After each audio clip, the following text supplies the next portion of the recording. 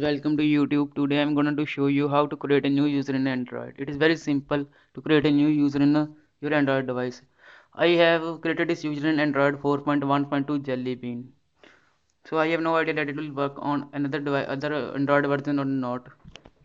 You can try it.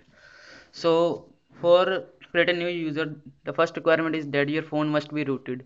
To root your, if you don't know how to root your device, then you can Google it. How to root your device. So once your device is rooted, download the app from the Play Store called Terminal Emulator. Just open this app.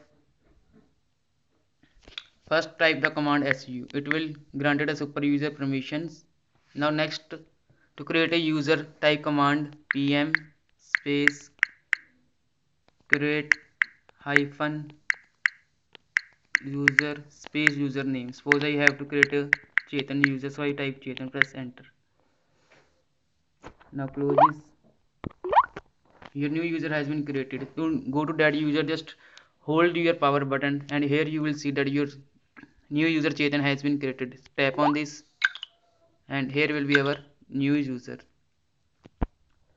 You can, it can be just like a your another phone. There will be no link between this user and the previous user. If you have done any work, any data, any WhatsApp chat in this user, it will not shown in that your previous user. So go back to your that user, again hold the power button and click on primary. It will be your previous user. To remove that user, again open terminal emulator, again type super su, enter.